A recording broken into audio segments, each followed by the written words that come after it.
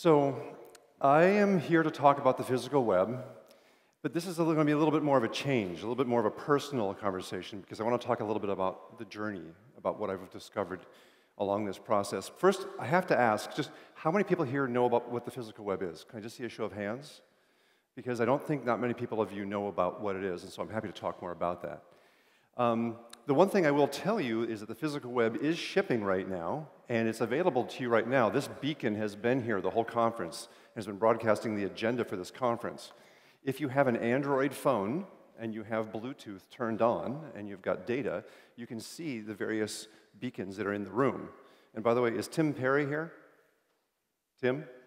He's not here today. He was basically broadcasting a URL as well, so it wasn't just him. So you can actually see the URLs that are being in the air around you and pull it down. If you happen to have an iPhone, that's okay. You can also just have Chrome, and it's not quite as easy. Android, it's built into the operating system. But for Chrome, on iOS, you basically just turn on in the Today View widget the Chrome widget. It's a few steps. It's not the easiest thing to do. It's not as easy as Android. But you can also see these URLs in Chrome as well on iOS. So I've been speaking about this for about 4 years now, both initially at Google. I left Google for a couple years, and then I came back. And this is just a list of a few of the conferences that I've spoken at over the last 4 years. And it feels like a long time. Someone once said that the physical web is Scott Jenson's personal quest. And I feel like that sometimes, but I feel like I've learned so much in the process, and it's been so interesting. But too often, people don't really appreciate what it takes to bring an idea to a product. They often think that you have an idea, you sit down and you work for a little while, and then you just ship it. And actually, the process looks a little bit more like this. And this idea of how long it takes and how it works and what you have to do to kind of get it. And honestly, for the physical web, we're kind of somewhere in the middle. I think we've got it shipping in Chrome, we've got it on Android, we've got it on iOS, Opera has got it. So it's an interesting state that it's kind of getting started, but it has a little ways to go. But more than anything else, this whole process has just taught me just how amazing the web is and what it has kind of given back to the physical web project. So the subtitle of this talk is really How I Stopped Worrying and Loved the Web. Because the web has added so much to the physical web, it makes us look better than actually I think we originally started to be. So let's take this talk in 3 parts. Part 1, what is the physical web? I think I'll take a few minutes explaining it to what it is. Part 2, what did we learn? How did it kind of influence what we learned of the web in general? And part 3, where can we go? What can we do with this technology? First, what is the physical web? We've all seen these smart devices that are coming out now. There's like smart TVs, there's smart vending machines, there's even smart bus stops. And the problem is, every single one of these devices requires their own application. Even this conference has its own application at a web conference. Sorry, I can't help but just teasing the guys a little bit about that. But if we were to believe in Moore's law at all, and there's going to be even more of these devices in our lives, what's going to happen in 6 months when we basically have a few more devices at a stadium or an airport or a train, or even a little bit longer, and we have even more devices? Are we really going to be installing an app for every single device we want to talk to? That just can't possibly scale. Well, we actually have a technology at our disposal. The superpower of the web is interaction on demand. With a single tap, you can be anywhere within seconds. That kind of seems useful in this situation. So how do we do that? Because over the last 25 years, the web has made amazing strides, and so many neat technologies like WebVR is there, but all the magic goes in this little white DOM box. We've hardly ever really touched this area on top. The URL bar. Now, really, there's only 2 ways you can leave a web page, either by clicking on a link or by typing something at the top. We've taken the most amazing rendering engine on the planet, and we've strapped a goddamn DOS prompt on top of it. Really? This is what we aspire to do? It's about time that the web actually became mobile, like the phone that it is in. In effect, we are living in this lovely island where we can go from room to room with a click, but we don't ever really escape out of that into the rest of the world. And that's the whole point of the physical web. How do we have a discovery service for the web so that I can walk up to something and get its URL without having to fiddle around with it too much? So the intention here is, let's say I walk into a space where these devices are broadcasting their URL. I'm in there, and I want to be able to discover what is around them. But I don't want to just see the URL. I want to basically fetch and get some information about them and rank them so I can get a list that says, oh, here's a vending machine, and here's a bus stop. And then if I pick one, then it just takes me to the website. I kind of get in and out very quickly. So let me show you how this works. Here's a parking meter demo that we built where I'm pulling down the notification manager. I can see the URL being broadcast. I pick it, and now the physical web is done. The physical web is over. We're on a website now, and all you're seeing is WebSockets. It's just sending a WebSocket event. So I hit up, it makes that go up. I hit pay, and then it starts counting down. Whenever I show this in San Francisco, people cry a little bit. Because we have smart parking meters and nobody uses them because the app is just so irritating. But that's all it really is. It's about, now I'll admit I cheated a little bit. I assumed I had already gone through it once before and I had signed up with some kind of payment system. But even then, you'd be like, well, what do you want to use? And people always ask, well, what's the payment system? I don't know, it's the web. Pick whichever one you want. That's the whole point about the web. You just would pick something and then from then on it would just work really easily. So the idea of the physical web is to bridge the web and physical devices. And so I would walk up to the payment meter, it broadcasts, I see it. But there's a couple of critical things to say about it. First of all, it's open like the web. I'm not trying to sell you a Google product. This is like WebSockets or React or any other type of open web service. It's meant to be used by any company. It's also just a web page. Too often we think of a web page as being like Coke.com, and you see the whole Coke experience in front of you, as opposed to every single vending machine that you walk up to. It flips the whole thing on its head, because every individual device could have its own unique web page. And it's really meant to be a walk-up-and-use type of thing. If I'm up in a park, and there's a really famous statue that's there, and I want to learn more about it, I'm not going to download the app. I just want to just pull it up and just get more information about that particular thing. But here's the most important thing. This cannot be an interrupt thing. This cannot vibrate in my pocket. This can't generate, because it'll be the most amazing spam vector on the planet, right? Yeah, if I could walk into a mall and my phone would like dance out of my pocket, it would just go crazy. Anybody who remembers Bluetooth messaging in the 90s? It would be like that, and we could not do that. So this has got to be a user-driven thing. We have to respect the user's attention span and only do it when they ask to see it. So how does this work? The intention is that that parking meter has a little beacon and it's just broadcasting a URL. If you know Bluetooth Low Energy, it's called the advertising packet. It's a small packet, and it sends out a packet with the URL inside of it. And that's really important.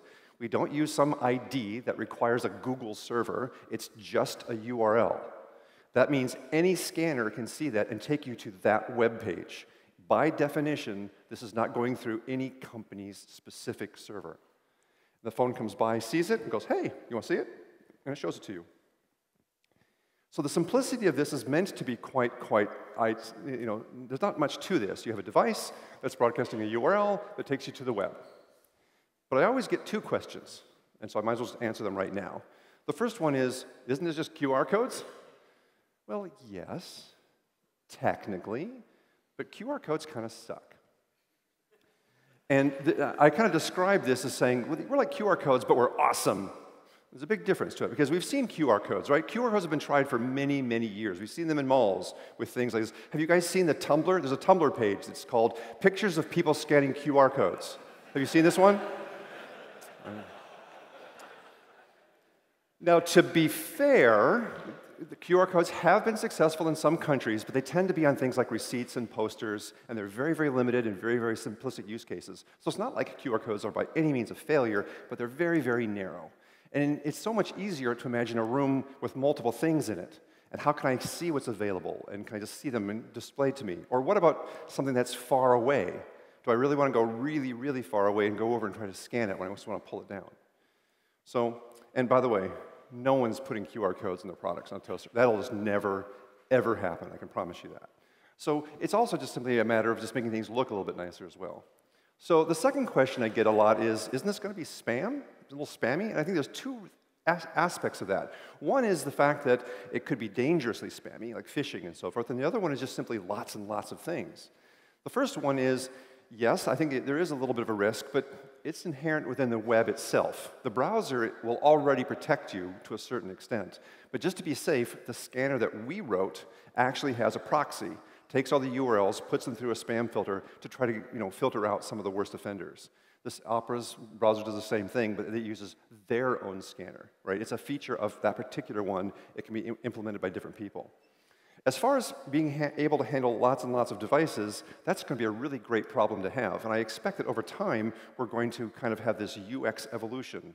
Initially, we'll show you what we find. Then we'll start to rank them based on distance. Then we can rank them based on your preferences. We could even then start to group them into folders. So there's a lot we can do as this grows to handle more and more items.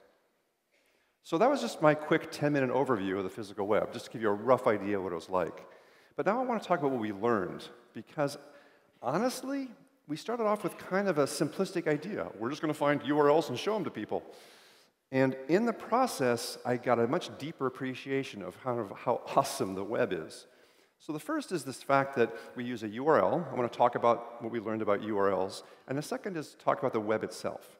So, URLs. The actual advertising packet for Bluetooth Low Energy is currently 31 bytes. That's fairly small. Bluetooth 5, which has been ratified this month, in fact, will be shipping next year, will actually let that be significantly longer. But right now, it's only 31 bytes. And if you actually take a look at what you can put into the actual frame, it's 20 bytes. And after you include a couple of header bytes in there, really the URL that you can fit is 18 bytes. It's a little small. Now, we have a compression scheme in there, so things like https://www. can be compressed into a single byte. A lot of the demos I'm going to show you today are on pwdemo.org, and that can compress down to 6 bytes. So you can fit an awful lot in there, but most people have to use a URL shortener. And this is kind of what happens. Whenever I tell people I have to use a URL shortener, I kind of get this reaction, which is like, you're kidding. Really? I have to use, like, no, just get the hell out. Is it no? But it's actually not that bad. In fact, I was initially really frustrated with the fact that I had to use a URL shortener because I didn't want to do it either. I wanted to put in just my website. But it turns out that URL shorteners are kind of awesome in a way that I didn't really expect. Because what can happen is, if you have a URL redirector that takes that, the shortener is one thing, but then it redirects as a 303, right? You can actually change that dynamically. So there were companies that immediately jumped on this and created a timing system. So in the morning, it would go one place, at noon, it would go to another, and in the evening, it would change. So you could actually have a timing, and it could kind of dynamically go. I had never expected that. It's kind of cool.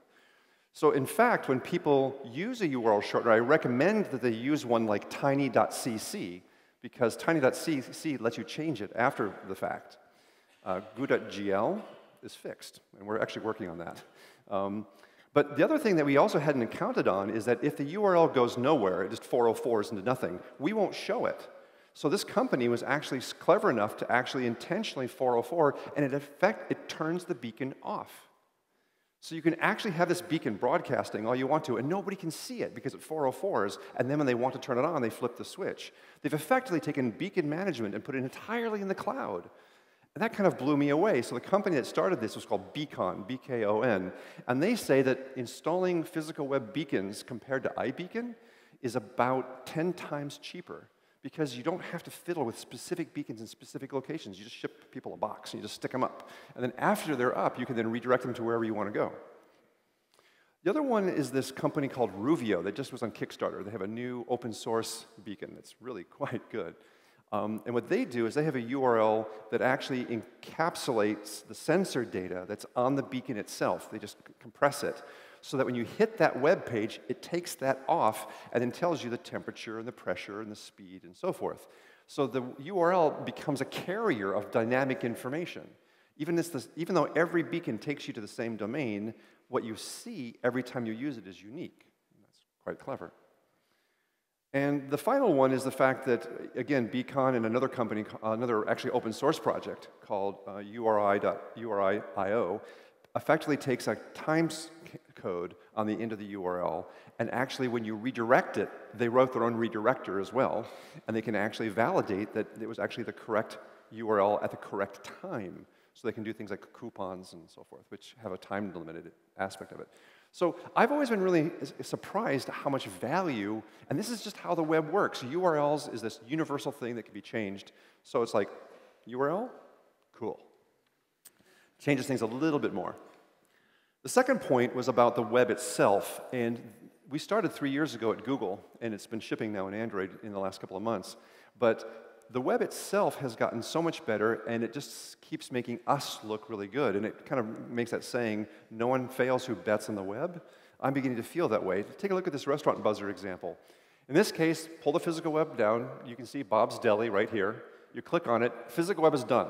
We're just going to the web. But now we're going to a website that actually is registering for push notifications. There's 8 people in front, and you say, get in line. You've now subscribed to a push notification. In this case, you've opted in. Now, when it's your turn in line, your phone will vibrate in your pocket because you asked for it, and then it's your turn, you go in, and you can kind of get your point in line. So you know those restaurants that have the little discs that vibrate with LEDs? Well, you can just replace that with a $5 coupon, beacon, and it changes the whole thing. So it's kind of an interesting way of thinking about it. We didn't do a damn thing. The web just got awesome. Here is a little remote control Bluetooth toy called Ollie.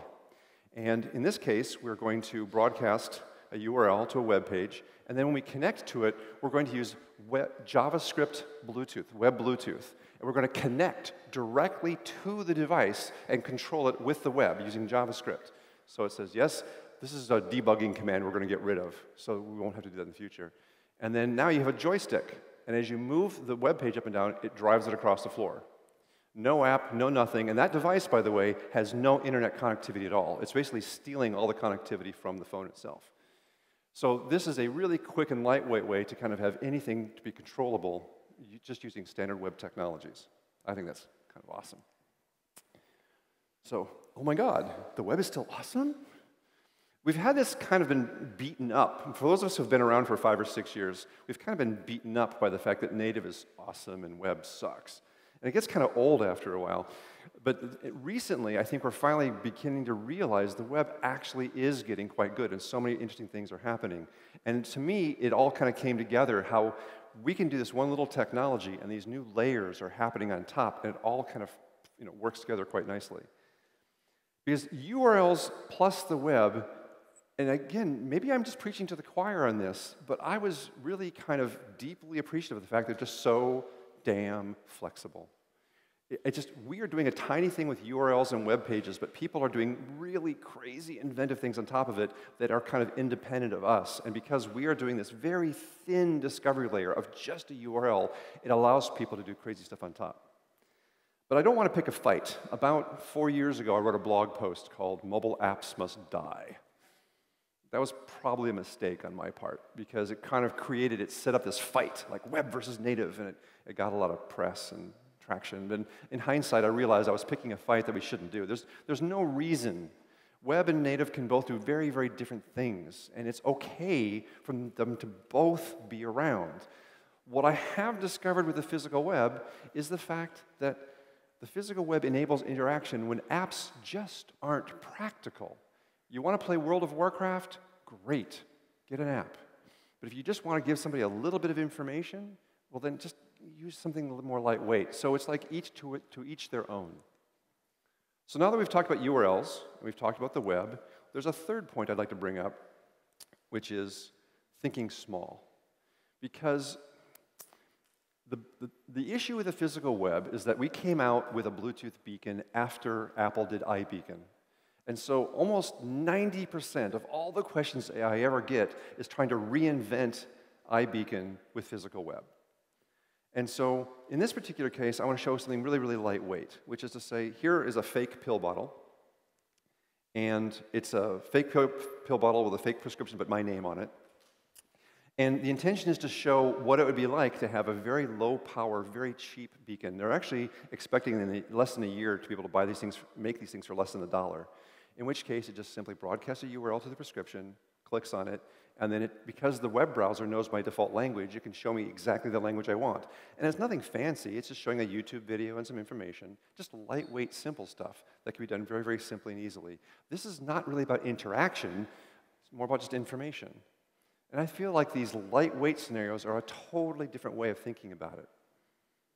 And I mentioned before about the smart toaster. You guys have all seen this before. You buy some brand new device. It comes in a box with URLs and QR codes, and you unpack the device, and what's the first thing you do? You throw the box away.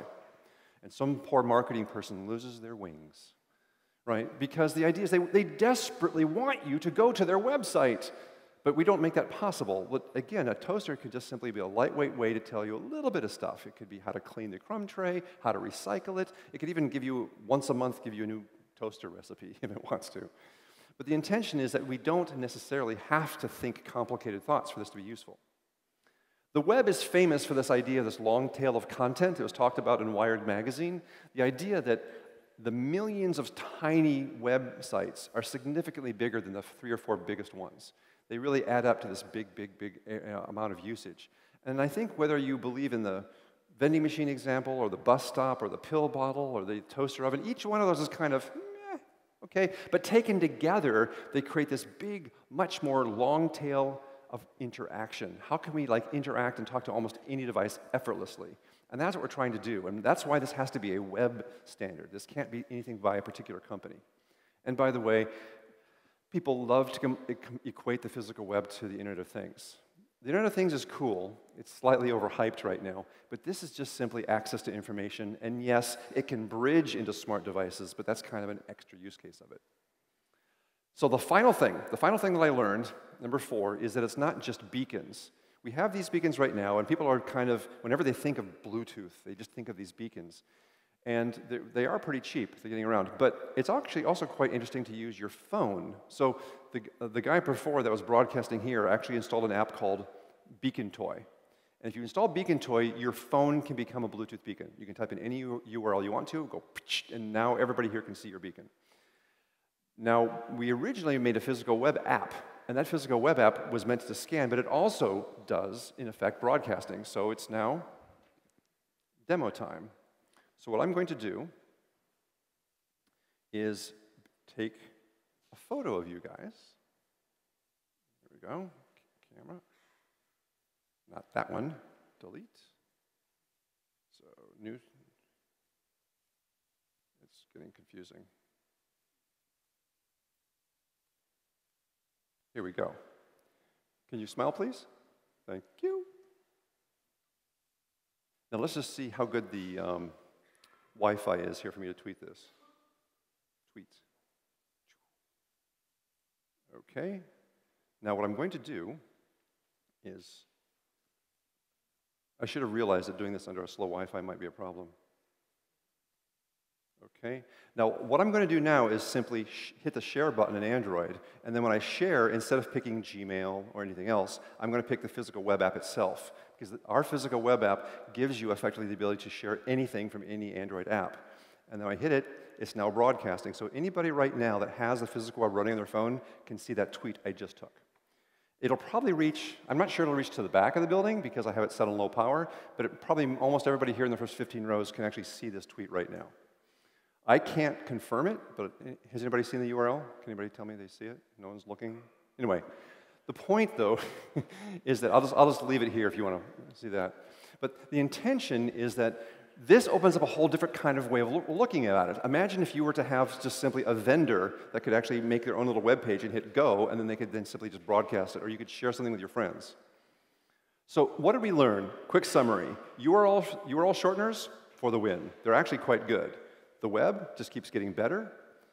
It's the small use cases that I think are really interesting, not these big corporate ones. There's nothing wrong with big corporate ones, but I think the small personal use case of sharing I think is quite interesting. And it's not just beacons. We can actually build this into the phone itself as a new way of sharing. So that's part 2. Part 3, where can we go? I find this is the part that I'm going to get a little bit more, maybe not philosophical, but more like, where does this technology take us? The first thing I really want to stress is that everything that we do is open source. This is my first open source project. It's been very eye-opening how it works. We have an amazing community on GitHub of people that help us out. So the application that we did is open source. The scanner that we built, and the proxy service we built is open source. We're working on this beacon image right now. This is all written in ARM embed. We're going to make that open source. And so people have written Node servers, Arduino code, all sorts of different things have all been done in this open source community, and it's been so much more interesting because everyone's kind of working together with us. So initially we released a single app on Android. We also released it on iOS, and that was just to get started. Then it got built into Chrome, and that lasted for about 6 months. And then it got enough traction that the Android team got interested, and they integrated the code into, Opera also did it. Then we integrated it into Android. So right now, it used to be in Chrome, and now it's in Android itself. And then there's a mystery vendor who's going to be releasing their own browser, we hope in about 4 months it's going to do it as well. So there's a little bit of momentum going on behind this.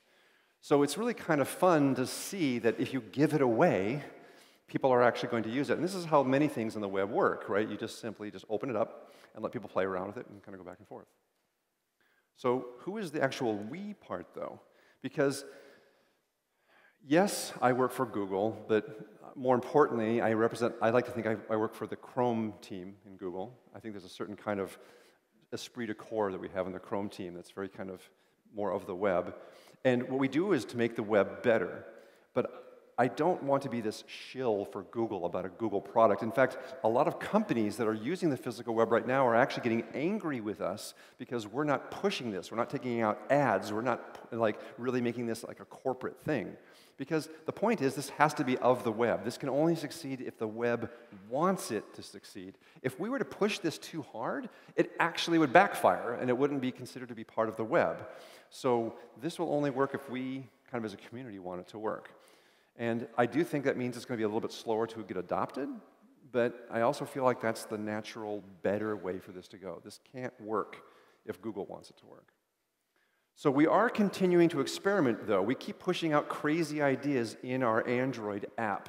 So just recently, we've put in Wi-Fi Direct support so that you can broadcast not using Bluetooth, but using Wi-Fi Direct. We've also added MDNS support, just a variation on that. That's actually quite useful for industrial use cases. And then we've invented this new thing called a FAT beacon. And a FAT beacon is the same Bluetooth beacon, but instead of broadcasting a URL, it just broadcasts a title. And then when you click on it, it makes a connection back to the beacon, yanks the web page out of it, and displays it for the user. So that way you can use it without having data. That makes, now, there's a lot of questions that come up about this, and that's why we do this as an experiment. We kind of put it out and have people kind of throw rocks at us and ask questions, because there's obviously a lot of security concerns about putting up any random beacon that goes through absolutely no, vetting of any kind. But it's worth talking about, and people are getting quite excited about the possibility of being able to have something work without any data at all. This is especially useful in developing countries. But I really want to stress, this is the tricky part. I work for Google, but I'm on an open source project. This is an experiment. And we're just trying things out. And people keep saying, oh, Google has a new thing called a fat beacon. It's like, no, it's an experiment, okay? It's really, I just want to really underline the fact that we're just playing with these things, but we want to be more of the open source side of things and play around with it. So now it's time to talk about my starry-eyed vision of where we can go with this stuff. Because I think there's lots of different directions we can build on top of it. Because right now, the simple scanner that we have to find a list of URLs that you click on feels kind of like mosaic, right? It's just like kind of the first baby steps of what we could do. So let's talk kind of a range of things from near to far and where we can go. The first thing that I don't think people appreciate is just how rapidly hardware is evolving. This has got a coin cell in it, and it lasts for about 3 years on the existing battery. The new Nordic chip that came out is called the NRF52. ARM also has one called the Cordio. These things are significantly more efficient, and it'll probably last upwards of a decade on a single coin cell battery. In addition, they've now got it down to only 1 volt part versus a 3 volt part, which means it can run on a single photovoltaic cell, which means these things are quickly going to become powered by light, and therefore we won't be having the ecological disaster of throwing millions of batteries in landfills every year. So these are quickly going to become kind of permanent, long-term type beacons that will just run forever. I think this is quite interesting as to the hardware side of things. So that's the first step. Step 2 is URL services. Much like we initially had websites, and then we went to Blogger, and then we kind of went to Twitter, and then we went to Facebook. We just had easier and easier techniques for people to work. I think that eventually we're going to have more and more interesting services built specifically for the physical web. We had a summer intern that basically created a URL dynamic page creator. It was basically kind of like mycard.com with an ampersand name and an ampersand phone number and photo. And I didn't know this, but URLs could be 2,000 characters long. So if you were to create a gigantic URL with all of the parameters that you want put into a URL shortener, you now have a web page that's yours, right? So to me, that's a very lightweight way of people being able to do that. I think there's a lot of interesting things that can be built with that. The other one would be fixed function beacons. You can imagine, say, a for sale sign that you would have for your car or whatever, and then it comes with a beacon built into it. You just basically go to it first, register it, type in the information you want to, and it works. You don't even care about the service or anything like that. So a lot of things can be built on top of that. What I get more interested in is effectively this idea of getting rid of the beacon entirely. And if we were to have a type of mobile Dreamweaver, imagine an app that you would write that you could then specify a template and information and pictures and photos and do whatever you want to and hit go, and then your phone becomes the actual server itself. And people could connect to it, or it could upload it to a server and you could point a link to that. I mean, that's the whole point. It kind of, there's many different directions that you can go. But it means that effectively people are now going to be dynamically creating content with their phone and then just broadcasting to anybody around.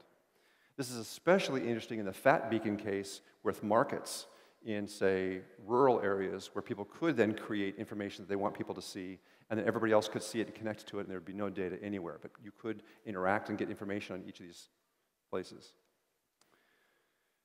I did mention briefly about JavaScript Bluetooth, the web Bluetooth standard. This is part of the W3C, and it lets you interact with a specific beacon. But in January-ish, or first quarter of next year, there's going to be a scanning API.